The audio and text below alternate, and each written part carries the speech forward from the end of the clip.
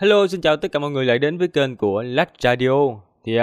Hôm nay chúng ta sẽ nghe đến tập 111 của bộ truyện Phàm Nhân Tu Tiên chi Tiên Giới Thiên của tác giả Vong Ngữ, nguồn Bạch Ngọc Sách, nhóm dịch Phàm Nhân Tông, giọng đọc của Lách Radio. Thì mọi người xem thấy hay, ít nhất hãy ủng hộ cho Lách bằng cách like, share rồi bình luận ở dưới mỗi video. Bạn nào mà có ủng hộ nhiều hơn thì có thể thông qua các hình thức như là ví Momo, PayPal hoặc địa chỉ ngân hàng nha. Lách có dán tất cả dưới phần mô tả video. Đây. Rồi. Chúc mọi người nghe truyện vui vẻ nha. Cái nữa là các bạn nghe chuyện thôi, đừng có quan tâm tới lát. Tại chữ là lát làm khùng làm điên cho vui thôi. Mọi người mà cảm thấy không thích á, thì đừng có nói lời cay đắng. Khăn rằng nó vì cái tóc của lát bị hói á, dạo này hói hơi bị nhiều rồi nên hơi tự ti chút xíu. Rồi mọi người nghe chuyện nha.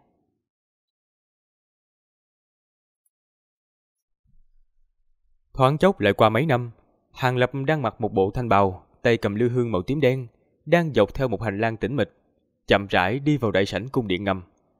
Mặt đất ở trong sảnh sáng lên từng sợi kim quang, tản ra từng đợt ấm áp. Trong lúc giảng bối phá bỏ hạch tâm, tạm thời tiền bối chịu khó một chút nha.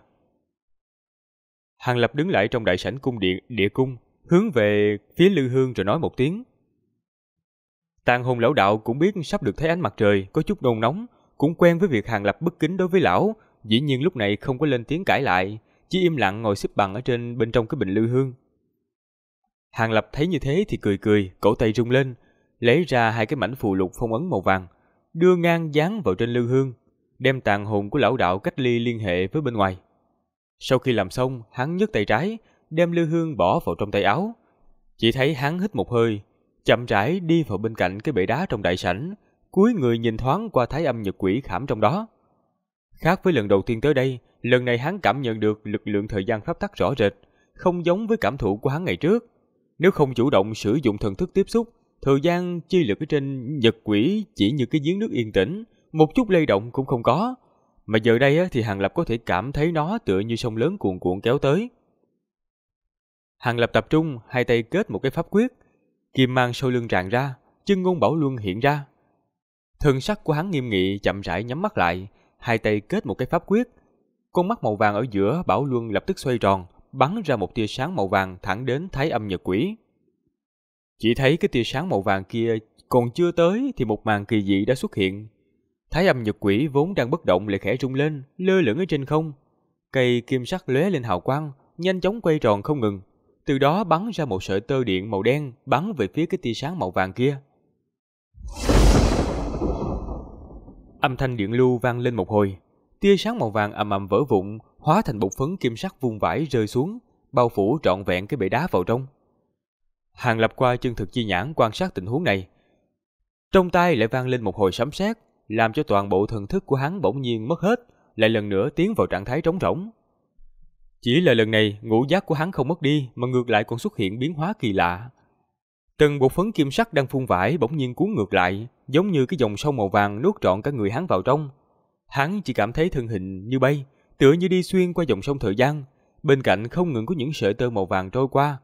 Hắn dốc sức liều mạng muốn bắt lấy, liên tiếp thò tay ra để tóm, nhưng chỉ rơi vào khoảng không.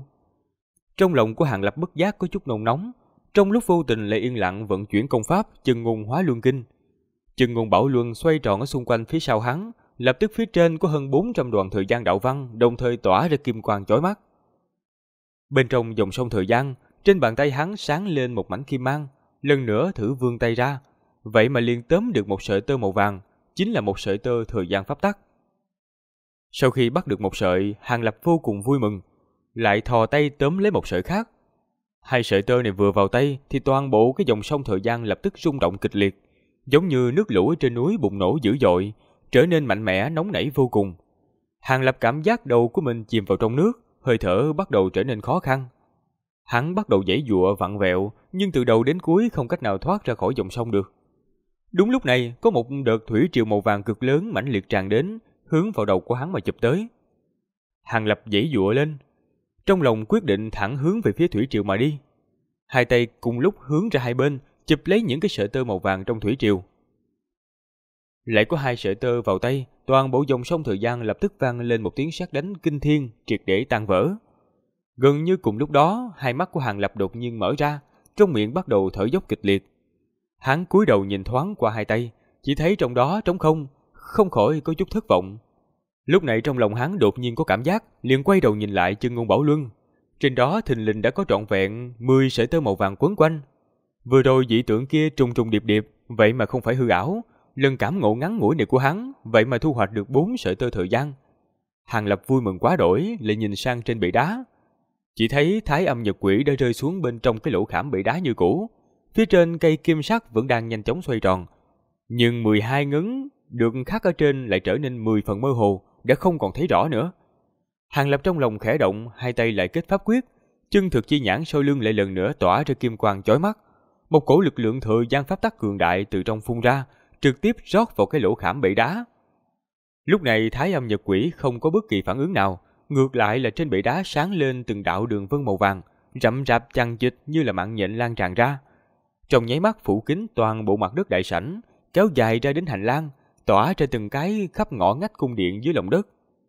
Không bao lâu, bên ngoài cung điện dưới lòng đất, trong thành trì đổ nát cũng bắt đầu lan tràn những cái đường vân màu vàng. Toàn bộ bí cảnh đều bị bao phủ bởi một mảng kim quang. Trong mắt của Hàng Lập, kim sắc quang mang sáng lên, 2 tay nắm chặt lấy cái mép bệ đá, đem lực lượng thời gian pháp tắc của bản thân điên cuồng rót vào trong đó. Đạo văn thời gian ở trên chân ngôn bảo luân từng đoàn một bắt đầu tắt dần. Lại nghe một tiếng két khẽ vang lên, mặt ngoài bệ đá bắt đầu hiện ra từng vết rạn rất nhỏ, theo đường vân màu vàng khuếch tán ra 4 phương 8 hướng. Hàng Lập chỉ cảm thấy hư không 4 bề theo đó hiện ra những cái vệt màu đen nhỏ bé, đang vào hệt như mạng nhện. Hơn nữa khi từng đạo văn thời gian trên bảo luân tắt đi, thì những vệt màu đen ngày càng to và càng ngày càng dày đặc. Trong lòng trầm xuống, hắn nín thở, quanh thân hiện ra một tầng lưu quang màu bạc giống như thực chất, khiến cho toàn thân ngân quang rực rỡ. Nhưng vào lúc này, đạo thứ 60 ở trên chân ngôn bảo luân lóe lên rồi vụt tắt, rốt cuộc vang lên một tiếng nổ rung trời. Toàn bộ bí cảnh nhỏ chấn động ầm ầm kịch liệt. Hai mắt của Hàng Lập nhíu lại, thấy trong hư không phía trước, một vầng mặt trời màu vàng đường kính hơn 1 trượng không biết từ đâu mọc ra, nở rộ từng đợt kim quang khủng khiếp. Tiếp theo ầm ầm nổ tung, phóng ra kim sắc quang mang lóa mắt. Những cái vệt màu đen khắp nơi ở bên trong kim sắc quang mang trở nên uốn éo, nhưng không hề đứt mà lao vào trung tâm, tạo thành một cái vòng xoáy cực lớn màu đen. Từ bên trong đó truyền ra một cổ hấp lực vô cùng mạnh mẽ, hút sạch tất cả gạch đá, cây rừng bên trong bí cảnh vào. Hàng Lập còn chưa kịp có cử động gì, thì thân thể như một con thuyền nhỏ trong gió lốc bị kéo vào trong nháy mắt. Sau một hồi trời đất quay cuồng, thân hình của Hàng Lập loạng choạng, tiếp theo hình ảnh trước mắt hắn trở nên vô cùng rõ ràng. Ánh mắt của hắn nhanh chóng quét qua thì lập tức sững sờ. Lúc này chỗ của hắn đang đứng không ngờ chính là trước một tòa đại điện màu vàng, sau lưng là cánh cửa màu vàng cao vài chục trượng. Ở cách đó không xa, một thiếu nữ khuôn mặt như vẽ đang đứng, vẻ mặt khẩn trương, miệng khẽ nhếch lên. Không phải Lục Phủ Tình thì là ai nữa chứ? Xa xa cửa chính, một nữ đồng 8-9 tuổi tóc vàng đang giằng co cùng một nữ tử chân trần, đầu đội ngân quang mặc áo bào màu bạc. Xung quanh nữ tử có một quần trăng mờ lượn lờ tầm hơn 10 trượng. Giữa không trung phía trên nữ tử có một hư ảnh đầu rồng cực lớn màu xám, đang há to cái miệng đầy máu. Từ bên trong phun ra một cái cột sáng 3 màu, trong khi 2 tay nữ đồng tóc vàng nứt toát ra, bắn ra 2 sợi tơ hòa làm một đối chiến cùng với cột sáng 3 màu. Đúng là kim đồng cùng với cự linh. Hết thảy mọi thứ lại giống hơn ngàn năm trước như đúc. Lúc mà Hàng Lập trước khi tiến vào cái cửa chính màu vàng kia. Bất đồng chính là cái màn ánh sáng màu vàng bao phủ tòa cung điện cao hơn 100 trượng lúc trước, giờ đây lại có vẻ ảm đạm, mất đi ánh sáng chói lọi trước đây. Hả? Chuyện gì vậy? Hàng Lập không khỏi ngây người. Hắn chờ lâu như vậy ở thế giới ở trong cung điện, thì thế giới ở bên ngoài tại một khắc ngay trước khi hắn tiến vào đã dường như dừng lại. 3 người kia lúc này cũng chú ý tới Hàng Lập. Kẻ thì vừa biến mất trong nháy mắt, cũng đều lộ ra vẻ mặt sửng sốt. Lục Phủ Tình khẽ giật mình, đang muốn mở miệng nói cái gì đó. Xa xa, cột sáng 3 màu và cái sợi tơ rút cuộc đụng nhau, phát ra tiếng nổ mạnh lông trời lở đất. Hào quang vô cùng chói mắt từ trên cái cột sáng và sợi tơ bộc phát ra, thình lình chia toàn bộ màn trời thành 2 nửa. Một nửa cuồn cuộn tam sắc quang diễm, một nửa thì tinh quang chói mắt mạnh mẽ đập vào nhau.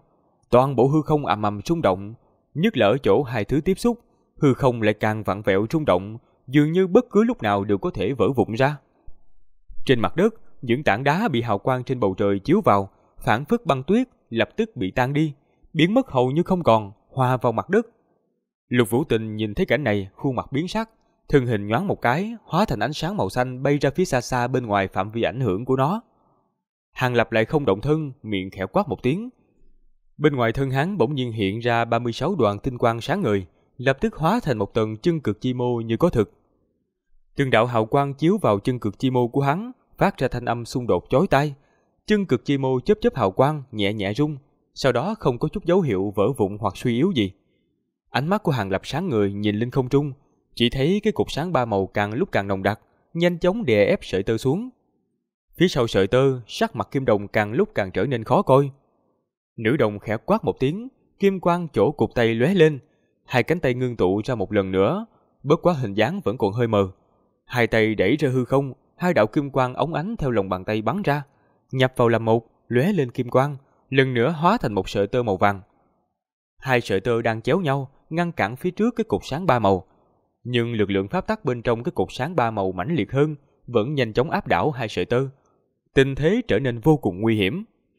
Hàng Lập nhìn thấy Kim Đồng đã không thể chống cự được nữa, chỉ nhoáng một cái, đang đứng im liền biến mất vô tung. Sau một khắc, thân hình của hắn như thuấn di xuất hiện bên cạnh Kim Đồng. Trong tay áo lóe lên kim quang, một nắm đấm từ đó phóng ra như tia chớp, 5 ngón tay nắm chặt giáng xuống. Trên nắm tay kim quang lóng lánh, phảng phất như chế tạo bằng vàng ròng, phía trên từng lớp phù văn màu vàng lượn lờ không ngừng. Phù một tiếng, một đạo quyền ảnh quang trụ màu vàng to cỡ thùng nước bắn ra, nhảy lên vô số phù văn màu vàng, tản mát ra từng luồng thời gian pháp tắc chấn động vô cùng đáng sợ. Quang trụ màu vàng cùng tam sắc quang trụ va chạm vào nhau, phát ra một tiếng nổ rất lớn. Phụ cận hư không chấn động mạnh, từng vòng gợn sóng hiện lên, chụm lại rồi khuếch tán ra chung quanh, kéo dài không tiêu tán. Lúc này tam sắc quang trụ bị ngăn cản, không cách nào tiến lên phía trước một bước. Hai cây tinh ti cũng ngừng uốn lượn. Vẻ mặt Kim Đồng có chút buông lỏng, quay đầu nhìn về phía của Hàng Lập, trên mặt lộ ra vẻ kinh ngạc rồi nói: Tu vi của ngươi? Giữa không trung, Cười Linh liếc nhìn Hàng Lập, cảm ứng được khí tức khổng lồ từ tu vi kim tiên trên người của hắn, trong mắt cũng lộ ra vẻ không thể tin nổi. Hàng Lập bỗng nhiên biến quyền thành chưởng, một ngón tay điểm ra. Trong quang trụ màu vàng quang mang lóe lên, một sợi dây nhỏ màu vàng gần như trong suốt hiện ra, cùng với cái sợi tơ của Kim Đồng nhìn khá giống nhau, uy thế lại càng thêm to lớn, tản mát ra thời gian chi lực chấn động vô cùng to lớn. Tơ mỏng màu vàng vừa mới hiện ra, toàn bộ bầu trời liền lập tức ảm đạm. Một tiếng vèo, tơ mỏng bắn thẳng về phía trước.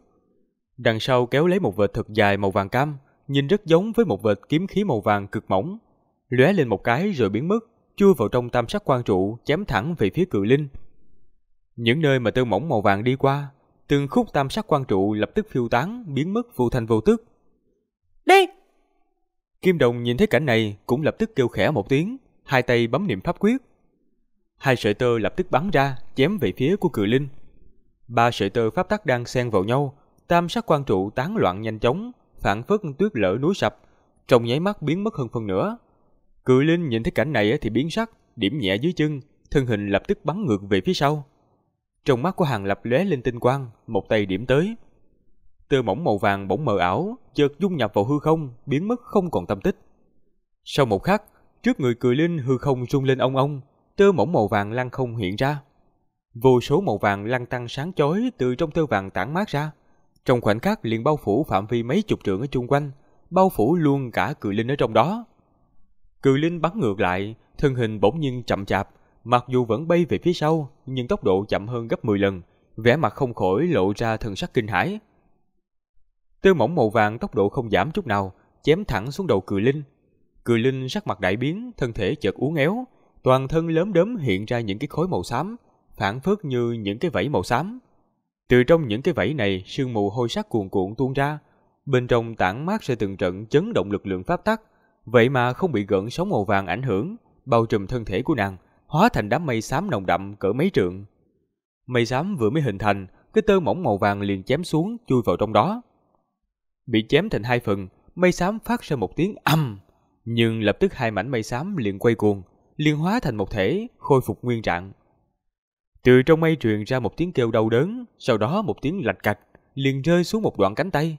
Bên ngoài máu me đầm đìa, đúng là một cánh tay của cự linh. Từ mỏng màu vàng chém về phía mây xám, tiếp tục bay thẳng đến mấy trăm trượng về phía trước mới ngừng lại được.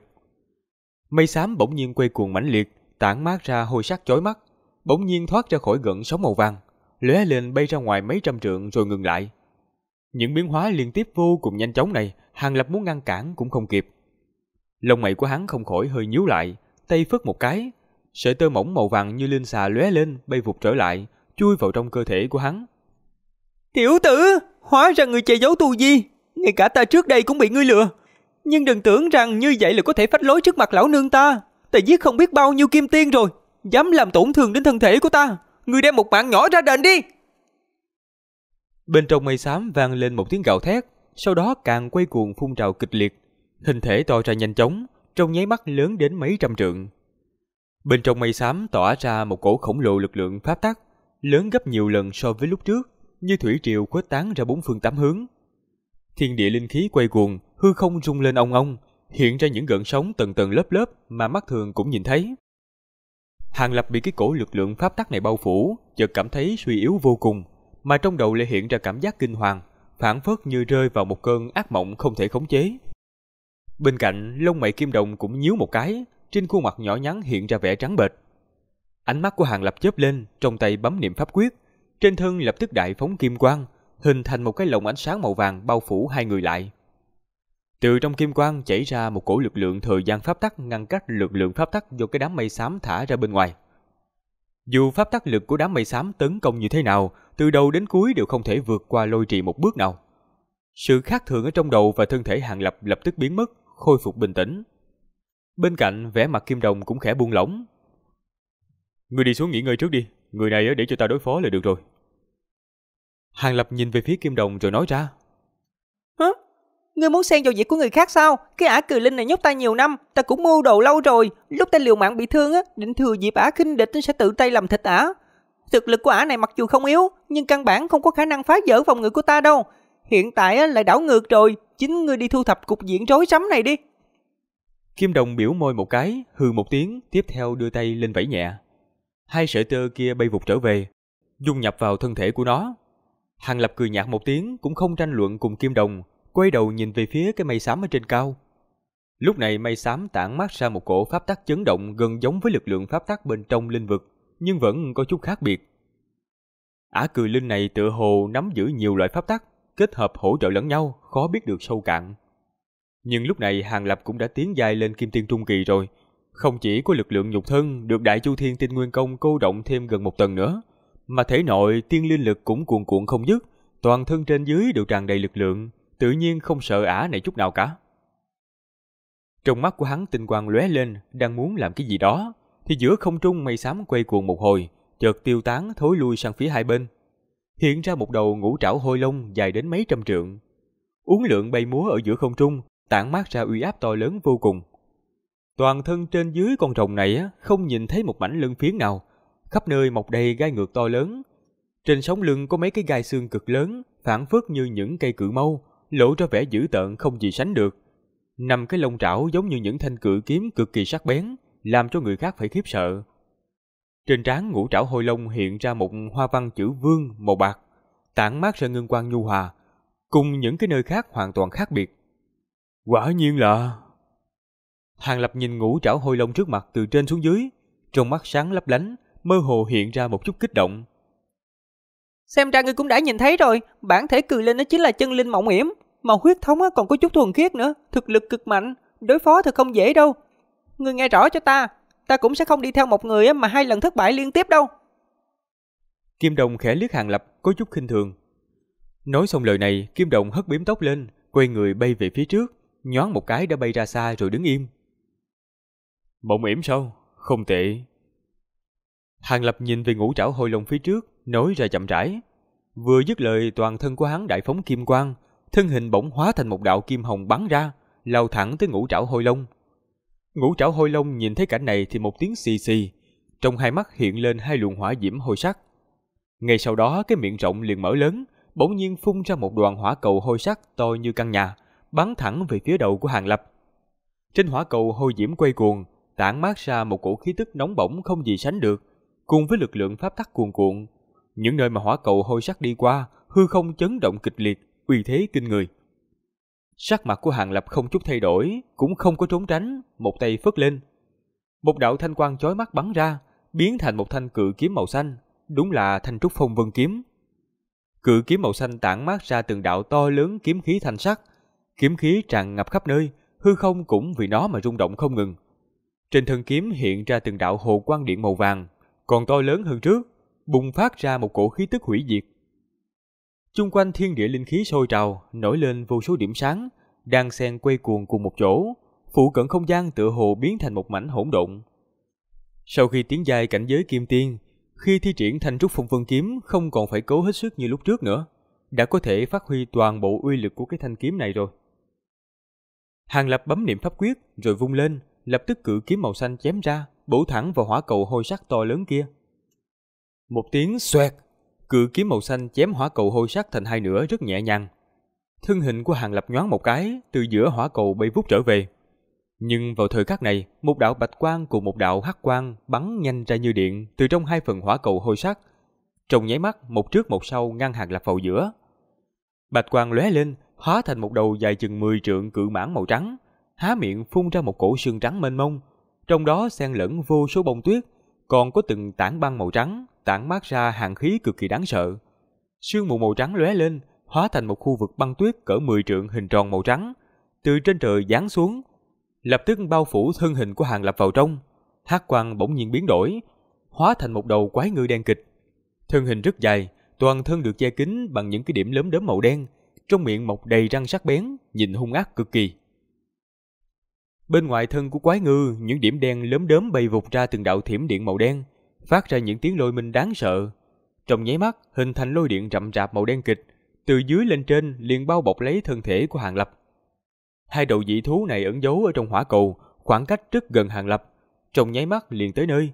Khu vực băng tuyết màu trắng cùng lôi điện màu đen rậm rạp, phảng phất như hai cái cối xay to lớn, lúc lên lúc xuống kẹp Hàng Lập vào giữa, trong khoảnh khắc che mất thân hình hắn, từ đó phóng thích ra lực lượng pháp tắc to lớn, như muốn nghiền hắn vào nguyên anh làm bột mịn ở trong đó. Ở trên cao, ngũ trảo hôi long không nhúc nhích, lặng lẽ nhìn tình hình trước mặt, hai mắt màu xám chớp động không ngừng. Vào thời khắc này thì một tia kim quang vô cùng bé nhỏ đột nhiên hiện ra từ giữa ma bàn hắc bạch, phảng phất như một con đom đóm nhỏ bé trong đêm tối, có thể nhìn thấy vô cùng dễ dàng. Kim quang chớp một cái, nhanh chóng to lên, rồi khuếch tán ra chung quanh. Trong hư không vô số gợn sóng màu vàng dập dần, từng sợi hào quang ở trong đó lấp lóe, tản mát ra một cổ khí tức pháp tắc mênh mông. Khi chạm đến kim quang này, băng tuyết màu trắng và tia chớp màu đen ở chung quanh lập tức bị chậm đi mấy lần. Đây là... Ngũ trảo hôi long nhìn thấy cảnh này thì hai mắt màu xám lóe lên, miệng bỗng cất tiếng người. Kim quang khuếch tán ra nhanh chóng, trong nháy mắt đã tầm 20-30 dặm, hình thành một khu vực màu vàng rất lớn. Thân sắc của ngũ trảo hôi long biến đổi, toàn thân đại phóng hôi quang, bỗng nhiên bay ngược ra sau, nhoáng một cái đã xuất hiện ở mấy chục dặm bên ngoài, thoát khỏi cái linh vực màu vàng trong đường tơ kẻ tóc. Cự mãng màu trắng và quái ngư màu đen phản ứng không nhanh như ngũ trảo hôi long, chỉ chậm một chút thì đã bị linh vực màu vàng bao phủ, cử động nhất thời trở nên chậm chạp gấp mấy lần.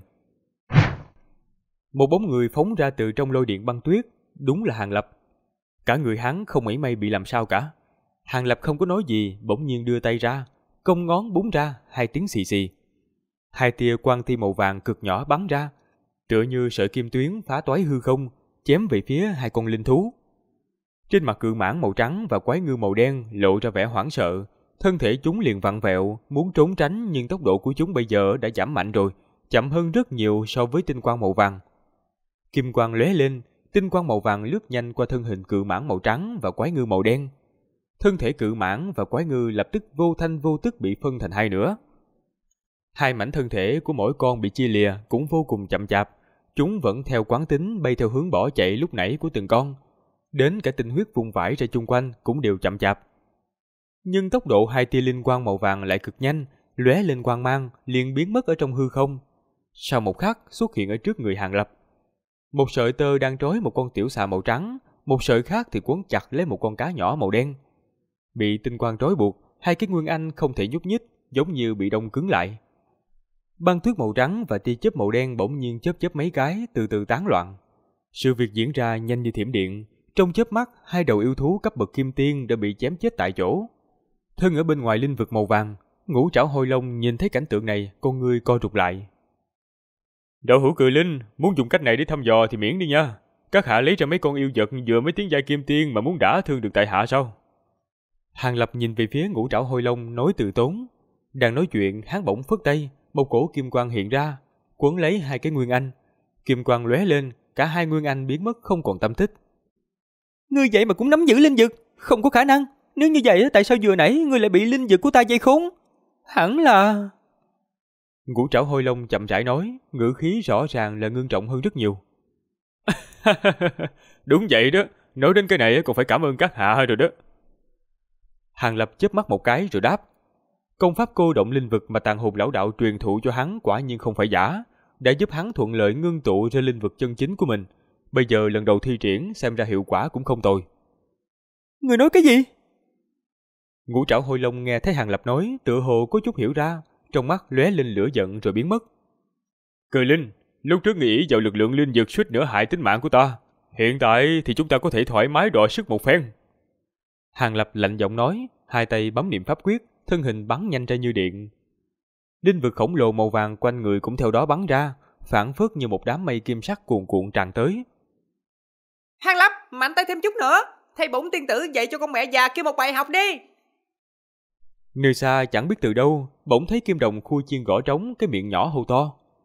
Ở bên khác thì Lục Vũ Tình đang lơ lửng giữa không trung, xa xa nhìn về phía của Hàng Lập, đôi mắt đẹp chợt lóe lên. Đây là lực lượng thời gian pháp tắc. Nàng tự lẩm bẩm ở trong miệng, đôi mắt đẹp chớp liên tục.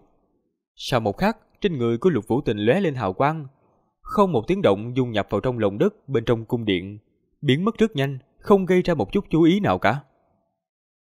Giữa không trung, toàn thân của Ngũ Trảo Hôi Long đại phóng hôi quang, bay thẳng về phía sau, không để cho linh vực màu vàng của Hàng Lập chạm vào thân thể. Cùng lúc đó, nó giơ móng vuốt lên, giữa không trung mây xám bay xuống nhanh chóng, bao phủ lại thân thể của mình.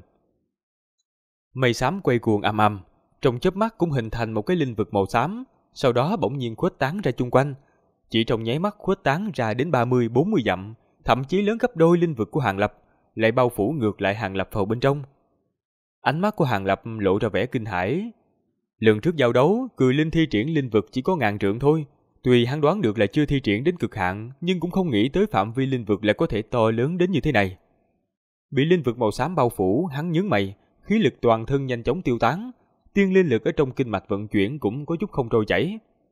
Hàng Lập khẽ hừ một tiếng, trên người đại phóng kim quang, hình thành một cái vòng bảo hộ màu vàng, trong đó luân chuyển từng đạo thời gian pháp tắc. Cảm giác mệt mỏi trong người liền giảm đi không ít. Giờ phút này Cười Linh thi triển là linh vực chân chính, lực lượng thời gian pháp tắc cũng không thể hoàn toàn triệt tiêu ảnh hưởng của linh vực đối phương. Ngũ Trảo Hôi Long bay ngược về phía sau, đỉnh đầu lóe lên hồi sắc, lại hiện ra cái vương tọa màu xám kia. Trên vương tọa màu xám, mỗi đạo linh văn đều tỏa sáng, tỏa ra hồi quang lóa mắt. Phía sau nổi lên hình ảnh 3 mặt gương đầu tiên tỏa sáng rực rỡ, tản mát ra hồi quang lóa mắt. Nhưng cái mặt gương thứ hai và thứ ba lại ảm đạm không chút ánh sáng nào. Hồi Long giơ cái móng vuốt lên điểm nhẹ, liền bắn ra một tia tinh quang chui vào trong cái mặt gương thứ hai. Mặt gương thứ hai lập tức trở nên sáng tỏ không gì sánh được, bắn ra hắc quang cực kỳ chói mắt, hóa thành một thanh cự kiếm màu đen chém xuống đầu của Hàng Lập. Cự kiếm màu đen tản mát ra một cổ lực lượng pháp tắc cường đại, đây chính là pháp tắc khiến cho người khác phải cuồng loạn. Nhưng cự kiếm màu đen vừa tiến vào phạm vi linh vực màu vàng của Hàng Lập thì tốc độ liền giảm mạnh. Thân hình của Hàng Lập nhoáng một cái, liền nhẹ nhàng tránh khỏi cự kiếm màu đen. Quả nhiên là thời gian giảm tốc. Ngũ Trảo Hôi Long nhìn thấy cảnh này trong lòng trầm xuống. Vào thời khắc này thì linh vực màu vàng quanh người của Hàng Lập chợt lóe lên, như nước bị cá voi hút, cuốn ngược trở lại, chui vào trong cơ thể của hắn. Không có lực lượng thời gian hộ thể, miệng của hắn khẽ rên lên một tiếng, nét mặt lộ ra chút thống khổ nhưng vẫn cắn răng chịu đựng. Ngũ Trảo Hôi Long nhìn thấy cảnh này thì nhất thời ngẩn ra. Nhưng không đợi cho nó kịp phản ứng, miệng của Hàng Lập nhanh chóng ngâm niệm chú ngữ, sau lưng lóe lên kim quang, nổi lên hư ảnh chân ngôn bảo luân, bắt đầu quay ngược chiều. Lúc này trên thân của Hàng Lập tiếp tục đại phóng kim quang, sau đó thân hình bỗng trở nên mơ hồ không rõ, hóa thành một đạo hư ảnh màu vàng, từ trong một mảnh mờ mịt mông lung bay về phía trước. Khoảng cách giữa Hàng Lập và Ngũ Trảo Hôi Long rút ngắn nhanh chóng, trong tích tắc chỉ còn hơn phần nữa. Cái này... Sắc mặt của Ngũ Trảo Hôi Long đại biến, miệng điên cuồng hét lên, toàn thân đại phóng hôi quang đang muốn làm cái gì đó. Kim quang trên người của Hàng Lập sáng rực lên, khuếch tán ra chung quanh, trong nháy mắt lại tạo thành một cái linh vực màu vàng, rộng đến 20 dặm. Lần này hắn quyết đánh tới cùng, động tác cực nhanh. Linh vực lập tức bao phủ Ngũ Trảo Hôi Long, không cho nó kịp né tránh. Bị cái linh vực màu vàng bao phủ, tốc độ Ngũ Trảo Hôi Long lập tức giảm mạnh. Ở phía sau, Hàng Lập đuổi theo nhanh hơn, khoảng cách giữa hai người càng ngày càng rút ngắn. Thần sắc của Ngũ Trảo Hôi Long đại biến, bỗng nhiên há miệng ra. Một cái cột sáng màu xám bắn ra, bên trong mơ hồ có thể nhìn thấy vô số phù văn nhảy múa, dung nhập vào cái mặt gương thứ ba phía sau vương tọa. Mặt gương thứ ba rung lên, hiện ra từng đạo bạch quang. Những cái bạch quang này mặc dù sáng tỏ nhưng không phải rực rỡ huy hoàng, mà lại một mảnh trắng bệch, giống như xương cốt bị phong hóa vậy, tản mát ra khí tức tử vong nồng nặc. Hôi Long tiếp tục há miệng ra, phun ra một đoàn tinh huyết màu xám. Tinh huyết mới ra khỏi miệng, đón gió biến thành một mảnh sương mù màu xám. Thình lình ẩn chứa 9 sợi tơ hồi sắc, chia ra bao xung quanh 3 mặt gương. 3 mặt gương đồng thời rung lên, phát ra một cỗ lực lượng thôn phệ, trong nháy mắt hút toàn bộ sương mù màu xám vào trong. Từng luồng cột sáng 3 màu, xám đen trắng từ trong mặt gương phóng ra, lóe lên hóa thành mấy chục con long ảnh 3 màu. Mỗi một long ảnh đều tương đương với Ngũ Trảo Hôi Long, tản mát ra 3 cỗ lực lượng pháp tắc cường đại khác hẳn nhau. Yểm Long, Tru Tiên! Ngũ Trảo Hôi Long vung móng vuốt rồng lên, vừa dứt lời mấy chục long ảnh 3 màu bắn ra, đang xen vào nhau, hóa thành một tòa đại trận huyền ảo, bộc phát ra từng trận khí tức cường đại, oanh kích về phía của Hàng Lập đang đuổi theo. Đại trận do long ảnh 3 màu tạo thành có tốc độ cực nhanh, cho dù bị linh vực màu vàng ảnh hưởng, nhưng cũng không kém nhiều tốc độ của Hàng Lập, thoáng một cái đã chắn ở phía trước. Hàng Lập nhíu mày, sau đó hừ lạnh một tiếng, ống tay áo vung lên. 3 thanh cự kiếm màu xanh dài trăm trượng hiện ra trước người hắn, mỗi một thanh kiếm đều tỏa ra thanh quang lóa mắt, giống như 3 mặt trời màu xanh. Đúng là 3 thanh thanh trúc phong vân kiếm. Mặt ngoài cự kiếm hiện ra từng đạo hồ quang điện màu vàng vô cùng to lớn, tản mát ra một cổ khí tức hủy diệt. Giờ phút này tu vi của hắn đã tăng mạnh rồi, số lượng thanh trúc phong vân kiếm có thể điều khiển cũng tăng lên, hắn đã có thể thoải mái thôi động 3 thanh.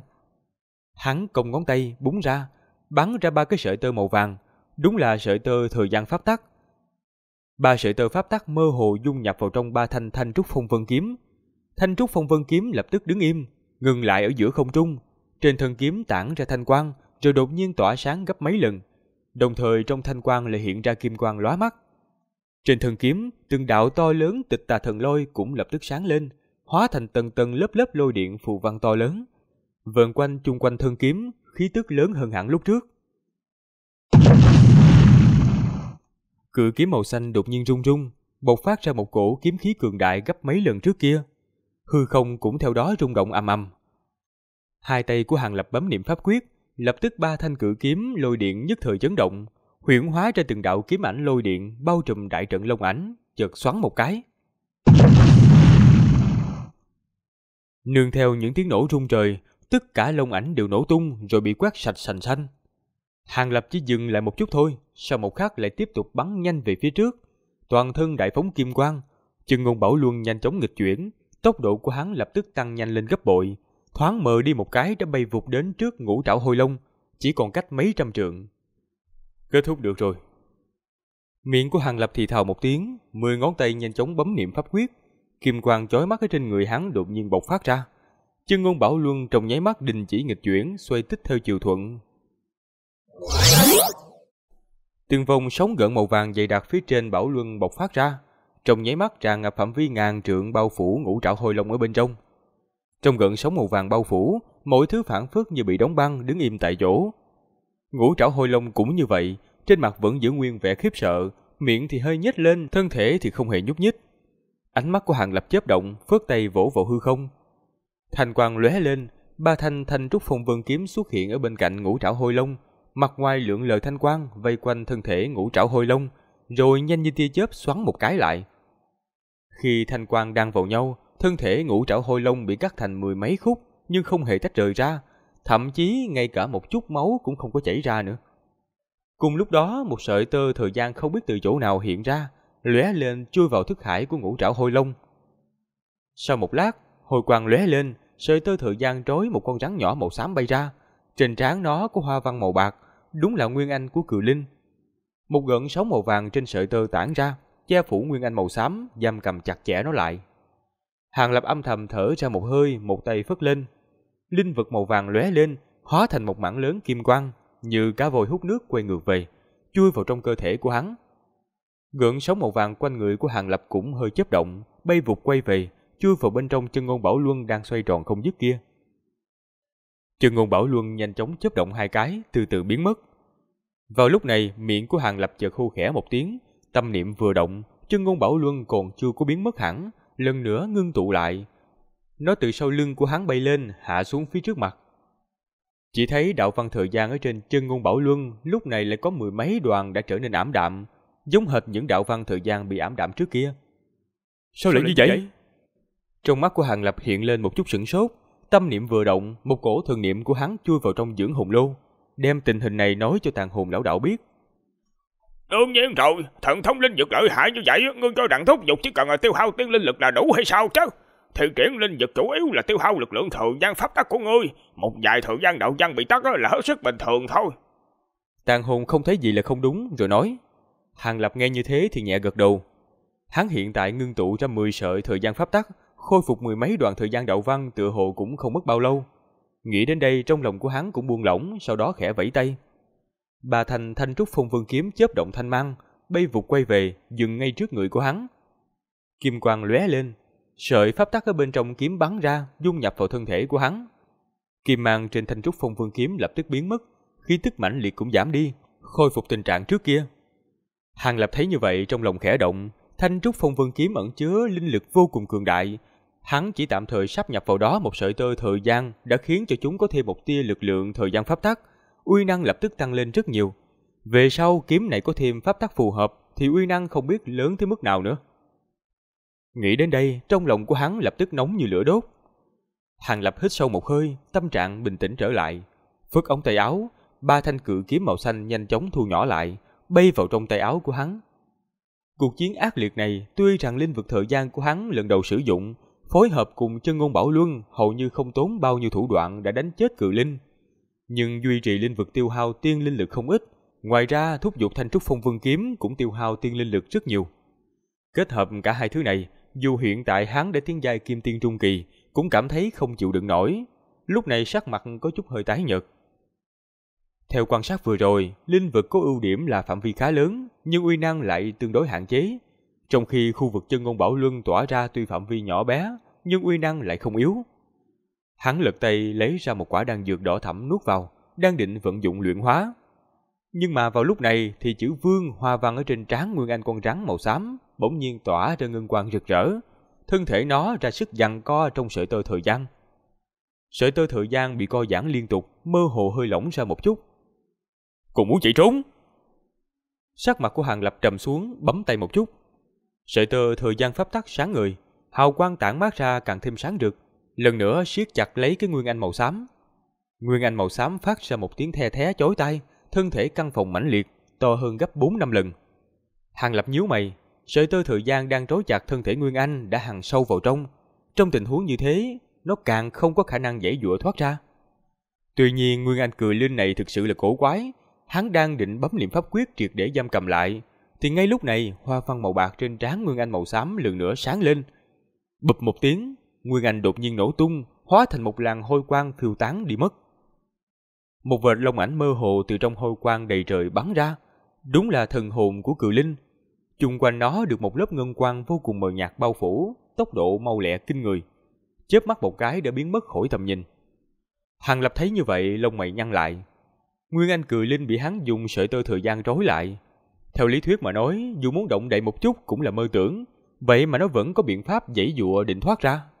Xem ra Kim Tiên dù chỉ còn lại có Nguyên Anh, thần thông cũng không phải là nhỏ, hôm nay coi như là cho hắn một bài học.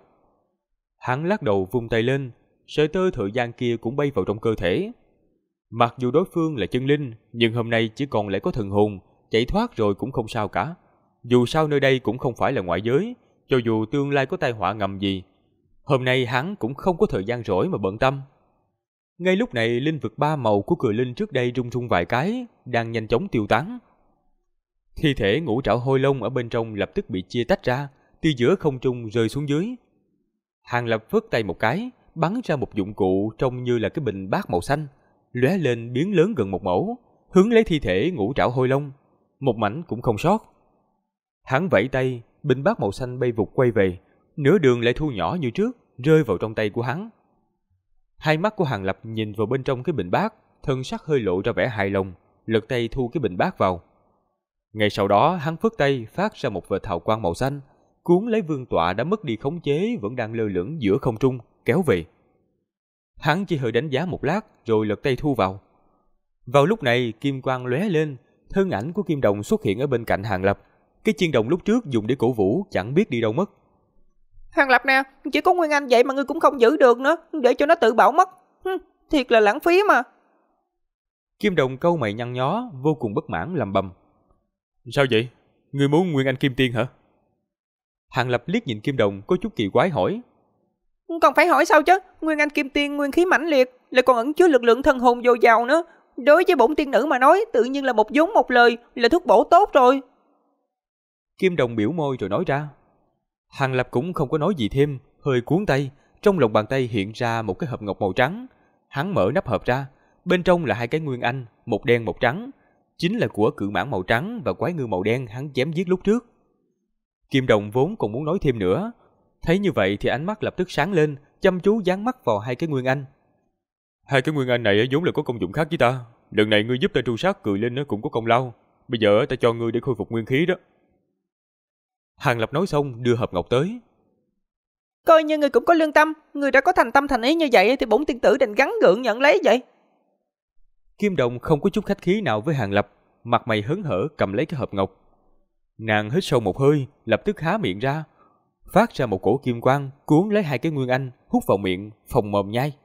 Khuôn mặt nhỏ nhắn tròn trịa của Kim Đồng lộ ra vẻ thỏa mãn hạnh phúc. Hai cái Nguyên Anh yêu thú kim tiên cảnh vốn thủy hỏa bất xâm, đao kiếm bất nhập, vậy mà ở trong miệng nữ đồng này trông giống như là một bữa tiệc ngon miệng tràn ngập mỹ vị. Điều này làm cho Hàng Lập có chút câm nín, đồng thời ở sâu trong đáy mắt hiện lên vài phần cưng chiều. Lúc này trên thân của Kim Đồng chợt hiện ra từng đợt kim quang không ngừng lưu chuyển, giống như sóng nước lăn tăn, cuối cùng hội tụ nơi hai cái cánh tay của nàng. Nguyên bản hai cánh tay nàng hơi mờ, hiện nhanh chóng trở nên ngưng thực. Sau mấy hơi thở, Kim Đồng bỗng nhiên hơi ngửa đầu, nuốt cái vật trong miệng xuống bụng, dùng cánh tay mới được phục hồi lau miệng, còn ợ lên một cái. Kim quang ở trên người nàng nhanh chóng dừng lưu chuyển, cánh tay cũng hầu như khôi phục lại hình dạng ban đầu. Xem ra Nguyên Anh cấp bậc kim tiên đối với người mà nói đúng là thuốc bổ ha. Lại nói nhiều năm không gặp rồi, không nghĩ tới người lại tiến bộ thành bộ dáng này đó. Hàng Lập nhẹ gật đầu rồi nói ra. Thế nào, bộ dáng của bổn tiên tử như thế này không tốt sao? Lại nói nha, nếu là có thêm một cái nữa, thường thế bổn tiên nữ có thể khôi phục hoàn toàn rồi. Đều do ngươi hết trơn. Nếu không thì đã có tất cả 3 Nguyên Anh rồi. Kim Đồng lông mi nhỏ hướng lên liếc nhìn Hàng Lập, có chút bất mãn nói ra. Gấp cái gì? Bây giờ kim tiên tụ tập ở bên trong tiên phủ một đống. Mặc dù ta không đi tìm bọn họ thì e rằng cũng có người tìm tới tận cửa thôi. Ánh mắt của Hàng Lập nhìn sang hướng khác rồi thản nhiên nói. Vẫn còn nữa sao? Vậy thì tốt quá rồi. Có bổn tiên nữ đây cộng thêm linh dịch của ngươi, đảm bảo bọn chúng có đến mà không có về. Kim Đồng lười biếng vươn tay ra, cười hì hì một tiếng, lộ ra hàm răng nhỏ trắng như tuyết, ngông nghênh nói. Việc này tạm thời không bàn nữa. Kim Đồng nè, có chuyện ta muốn hỏi người trước.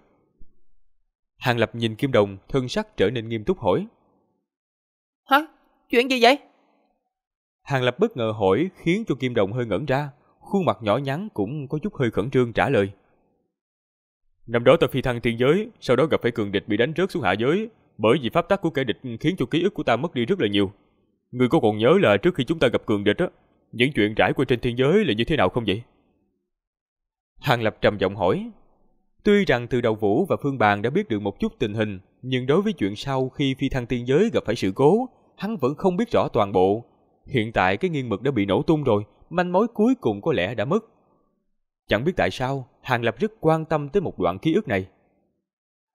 Ta cũng không nhớ nổi cái đoạn ký ức này ở tiên giới nữa. Hình như cũng là từ lúc gặp cái tên Phương Bàn trở về trước. Sau đó ta dùng chút mưu kế làm thịt một đầu linh sủng của Phương Bàn. Khi trở về thì lại tìm không thấy tung tích của ngươi. Về sau lại bị cái mụ cừ linh này bắt đi. Lại nói ta lại giỏi về đào tạo các loại linh sủng. do vẫn có ăn có uống có thăng cấp, nên bổn tiên tử cũng đành tạm thời lá mặt lá trái đi theo. Kim Đồng suy nghĩ một chút, nhíu mày đáp lại. Hết tập 111. Cảm ơn mọi người đã lắng nghe giọng đọc của Lát Radio.